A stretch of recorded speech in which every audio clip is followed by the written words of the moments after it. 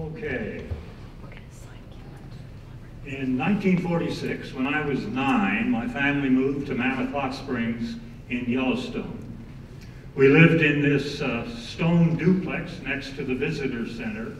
It was built in 1909 by the Army when they administered the park.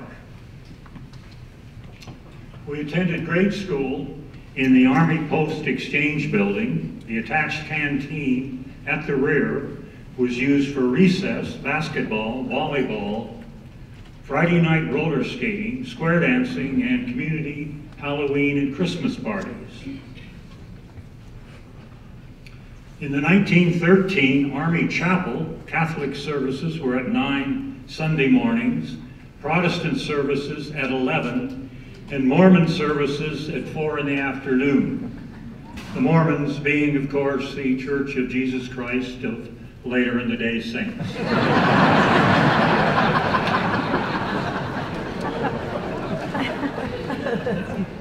We swam at Mammoth's outdoor pool and Old Faithful's magnificent indoor pool. Deemed inappropriate in a national park, they were removed in 1951. We were not allowed to have cats or dogs. Tourists fed black bears at roadside. We kids roamed the forests without care. Black bears generally ran from us. We saw grizzlies only at night at the Gardner and West Yellowstone dumps. We spent winter weekends skiing at a rope-tow hill 5 miles east of Mammoth. In the 1980s, improvement to a steel-towered monolith was widely criticized. Sadly for the local children, another inappropriate activity ended. Before the rail line was removed, we enjoyed a train ride from Livingston to Gardner. College students throughout the country came to Yellowstone as summer employees and were known as savages. Many rode the Savage Special train which disembarked at Gardner. At the Lamar Valley's Buffalo Ranch, hay was raised and buffalo were fed during the winter. Herd size was managed at a slaughterhouse there. At our community's annual Buffalo Ranch picnic, we climbed haystacks and retreated to horse-drawn sleigh rides. As Boy Scouts, we climbed local mountains and earned swimming badges at the Chico Pool. In winter, we made overnight trips to a cabin at Slough Creek, traversing the 4 miles in the only gear we had, downhill skis and boots.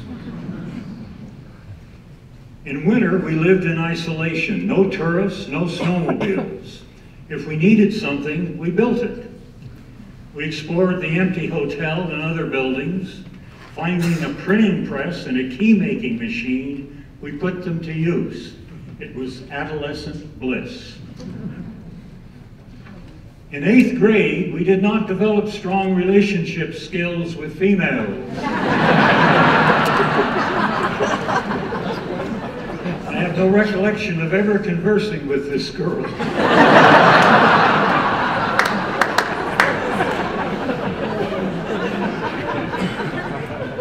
Our freshman year, we dispersed to a variety of high schools.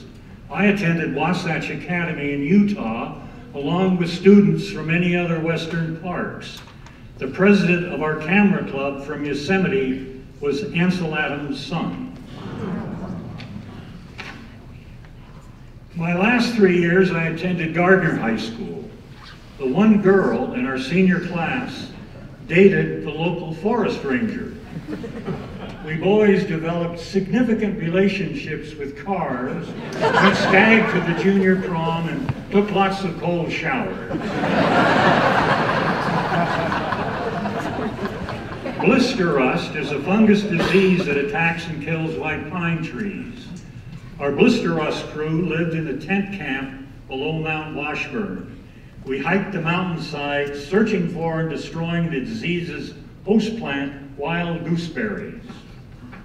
McCartney's Cave in front of the visitor center and Devil's Kitchen in the upper terraces reportedly contained poison gas. Skeptical, we lowered caged gophers into the caves. When the gophers survived, we rappelled into the caves and conducted our own exploration. As the Mount Holmes lookout, I enjoyed glorious sunsets over Hebden Lake, crouched on an insulated stool during lightning storms, and endured a frightening September blizzard. In 2019, a lightning strike burned the lookout building to the ground. We climbed to the nearby Hoodoos and the Tetons. When a girl stood me up one evening, a friend and I made a night ascent of Liberty Cap at the base of the Mammoth Terraces. A regrettable act. Freud could have offered an opinion. In the area of the big bands, college musicians were hired to play nightly throughout the park. We pursued the elusive female at dances at Mammoth's Recreation Hall and at Old Faithful Canyon and Lake. In 1956 and 57, I worked on the construction of Canyon Village. In the 50s, there was no appreciation for historic architecture. The magnificent 1911 Canyon Hotel near the brink of the Lower Falls burned down while being demolished in '59. In later years, I continued growing up in Yellowstone, nights in snow caves over Fawn Pass, skiing across Yellowstone Lake to its southern end. Though I never had a pet and limited exposure to females, I was blessed to have lived in that special place.